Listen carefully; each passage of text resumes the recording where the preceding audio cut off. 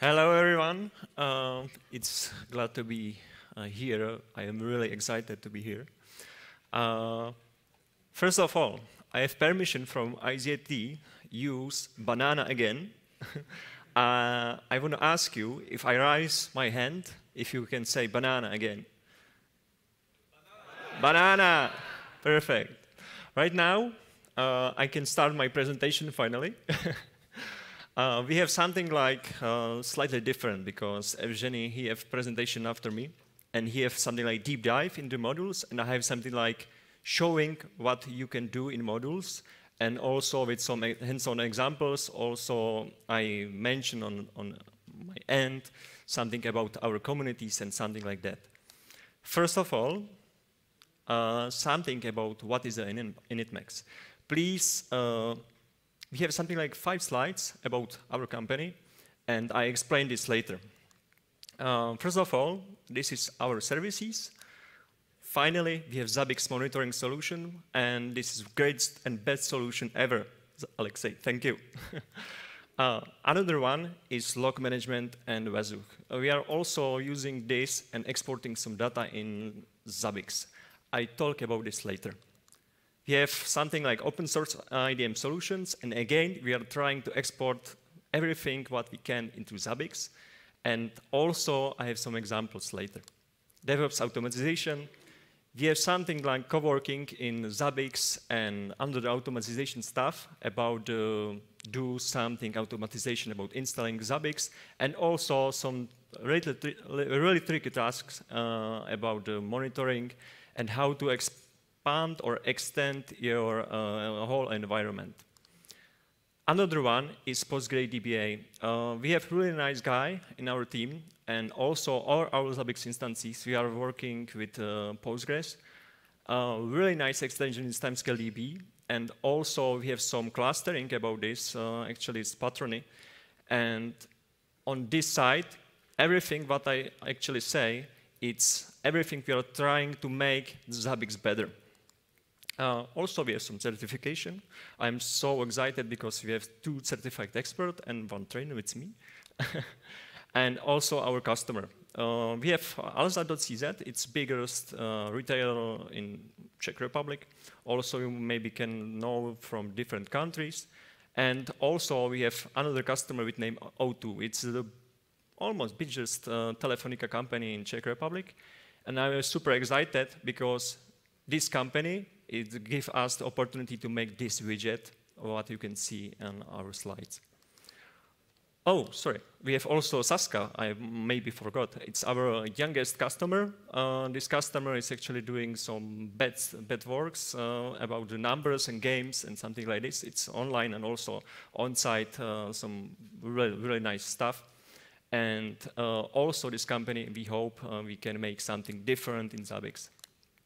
We have DHL, Tieto, and Aleph Nula.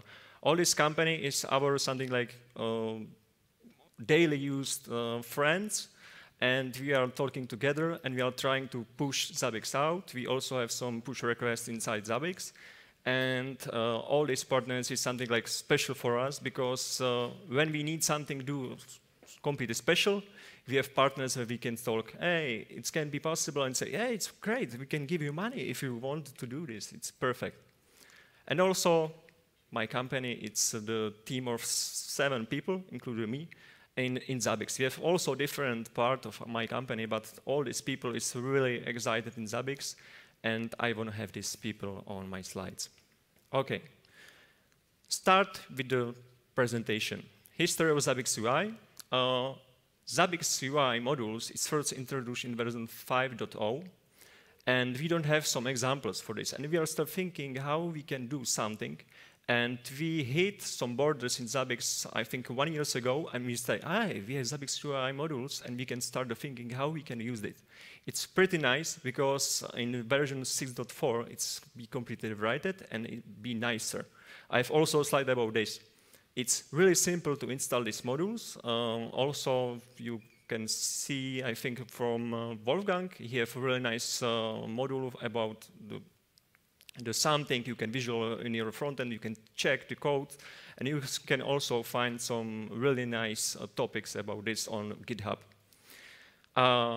It's completely right in PHP and JavaScript. PHP is fine, but JavaScript, it's a little pain in the ass sometimes. Okay, we have documentation in Zabbix page.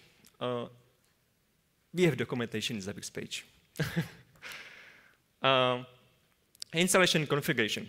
It's actually 4 steps. First steps is you just go in your machine, find where is your frontend installed, go on this part, just copy by, for example, in our example is git clone, your previously used or favorite module, and it's it. On your system, everything is done. Next step is go into administration, click on general, modules, and on the right side in the corner you can find the button with the scan modules. If you hit this button, just like this, you can see the front end load the files from their file system. On next step, you can just choose your favorite widget, click on him, and just click enable. It's everything, and it's enable. It's so simple. And another step is simple. Just go and use your favorite module. We have example which is loading something like new menu page where we have really nice message about Zabbix. We love Zabbix. It's simple. What can be done by module? It's a hard question. On the start, we are still thinking, where is the border? Can we do module? Can we do this? Can we do this? Actually, we think in front end you can do almost everything. It's really nice because you can do almost everything. It's sometimes it's a little hard, sometimes it's a little easy, but a lot of people here making examples and give us these examples to publish. And you can just go download these examples, just read the code, and you can find how it's done, and say, hey, it's pretty nice, I can use it. It's really nice. You can actually do some completely new widget, new menus, completely new pages. You can do almost everything. We have, for example, some pop-ups. We have some sorting of action buttons, where we click on action buttons, just open completely new pop-ups menu. This pop-up menu loads some data from Zabbix, or also load from data from, for example, third party. We have something like different CMDBs, and load the data in one form. And when you click on this form, you can just choose what you want to use, click on the create ticket, and all this information is actually posted into your service desk. We are using the Jira service desk, and this is really nice because you don't need any other tools. You have only Zabbix, and you have many sources of this data. Examples. I'm super excited about examples because we make these examples for you. It's completely for free, and on my last slide, it's a big QR code. You can just check this QR code, and you can download it. It's for free. First example is widget header. You can see what we are doing here. I can actually choose the text. I can use the HTML here. I can use the different coloring for text, different coloring for background. I can also choose the different fonts. Our example widget is really simple. It's actually only 2 fonts. And also you can choose the type bold, italic, underscore, everything here. I just wait a little bit. Yeah, you can see the size of our text. And now you can see we are changing our fonts. It's easy, just click and it's done. Bold, italic, and underscore. It's easy. Another widget is example when you see just classic dashboard, and you need to have something like each space between the widgets, because you have something like 20 widgets, and you are just wasting your place on your dashboard with some spaces between widgets. And this widget's actually deleting the spaces to absolutely minimum, and it's pretty nice. It's so simple. This widget is actually really simple, and in this widget, we are actually changing the CSS code. It's really nice. Another example is something like completely new feature.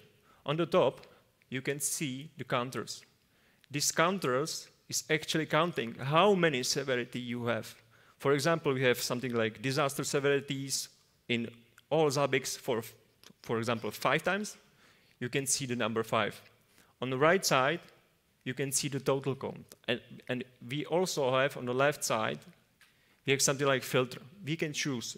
We don't want to just calculate this number only for not acknowledgement events, or differently, I want to have everything on one place, or only acknowledgement events.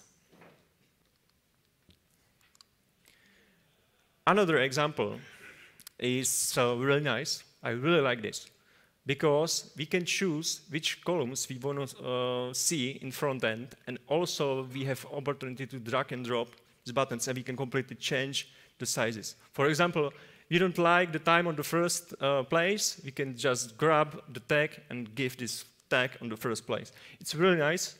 It's quite a bit hard to do this, but we also make all this public. You can just check what we are doing. If you find some mistake, just write us. Okay, another one, it's another really nice feature, because you know in Zabbix we have mass update buttons. But if you have many widgets, and if you need to choose, for example, 5, 6, or 7 different, and if you want to just click the 20, it's actually half of your page, you need 20 times click on your screen. But we do something like this. We just add something like a really nice feature about the drag and drop mouse. Just drag, completely select what you need, and it's it. Just anymore you need to use the mass update button, or just clicking every time and selecting each. Here you can see we have something like special pop-up menu, where we are just giving some new buttons, for example, for our next pop-up, for gathering information from Zabbix and the CMDB, and just creating the ticket by this way. Also, our whole idea is everything have in Zabbix, and have Zabbix not only for monitoring solution, but also have Zabbix for something like automatization place, and also for place for DevOps people. Because if you have many, many other solutions, you need many, many accounts and many, many knowledge about how to use the simple task. For example, backup. I need backup. I need to go in some place. But in Zabbix, I just click on the button, and after some time, I have the message about backup is done. Just give an acknowledgement, and this acknowledgement just completely for us mean just close this event. Another one is also very important for us, because another one is about sorting. I like the sorting in Zabbix, but sometimes you need to have the first, for example, not acknowledgement events. Every else, you need to go up or down. Right now it's up, but you need to choose where you have your events. In this example, we have no acknowledgement events on top, or, acknowledgement events is on top, not acknowledgement events is downstairs. You can just choose by this button, which is front, which is back. Also, you can have not only 2 or 1 level sorting, you have multiple level sorting. It's a really nice feature, because you are just choosing, for example, what is acknowledgement, and after this you are choosing your time. What I'm saying, here is our QR code. Just you can scan it and use it, and just everything is for free. Here is our public Git repo. Here is our example, and basic stuff for our last 3 slides is in this widget. I just need to wait because I see everything is flashing with phones.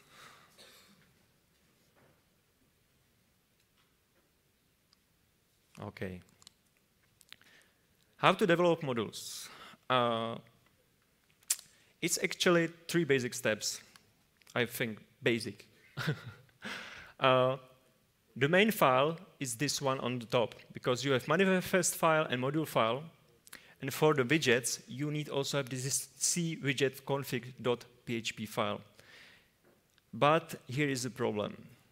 In Zabbix 5.0 and 5.2, on everything between, you can override this file only once. It means you have one module, and this module can have multiple widgets, but you cannot have one widget and one module and have something like 20 active widgets, because this file is considered overridden, and this is our problem. But I have good news, because in 6.4 it's reworked, and it's completely fine.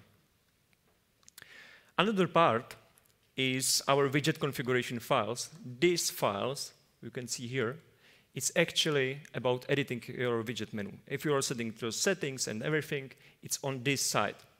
And also, we have also some files where we can define the visual page of these widgets. Our problems. Please don't be angry, but we have also some problems. But in Zabbix 3.4, it's almost all this problem, it's fixed. I don't know how documentation, but almost all our development problems is fixed in 6.4. It's pretty nice. Thank you, Alexei, for this, because it's really, really huge improvements for us. How I'm already talking about we have some problems. It's one module and multiple widgets, it's fine. But if you have one module and can contain multiple widgets, it's still fine. But if you have only one module, one widget, and if you want to enable another one, it's not possible. It's completely crashed your front end. This problem is in this file, again. But like I'm saying, 6.4, it's fixed. If you have some widgets and you're upgrading Zabbix, sometimes you have problem. Our problems, it's not actually in PHP. Many times we have problem with JavaScript. But for me, it's not something like problems, really, because Zabbix is still growing. We are completely fine with this. We are happy. It's actually, Zabbix is growing. But you need to have this in your brain about, hey, the new version. I need maybe test it if it's still working. Future of this widget, great future. 6.4 actually solving all our problems. You can check this ticket, 7469 in Zabbix Next. This ticket is resolved 2 days ago, and this ticket is, for my opinion, actually containing all our fixes, what we need for developing modules. It's still not updated on the roadmap, but as you know, our roadmap are actually updating Alexei, and he's here on our summit. Maybe it's updated next week. Community. Community is very important for us because we start with the community. And I also want to thank you here, Wolfgang from IntelliTrend, because we really check his work and it's really nice. And also, after me, I have Evgeny from Widgimont, and he have really nice examples of widgets. Really nice example is also here. I think it's a guy from Zabbix. And this last example is SQL Explorer. You can actually have module where you can put a completely new field in your Zabbix frontend, and you can just select or call your queries directly into database. It's really nice because you don't need something like, hey, permission into database. Just if you're debugging something, it's really nice to call it. Okay, it's everything from me. I have only 20 minutes, 25 actually. Thank you very much for your time, and I hope I can see you next year on next summit. And also, it's 10th summit. I'm so glad we have so much summits here. And next year, it's, I hope, next one. Thank you very much.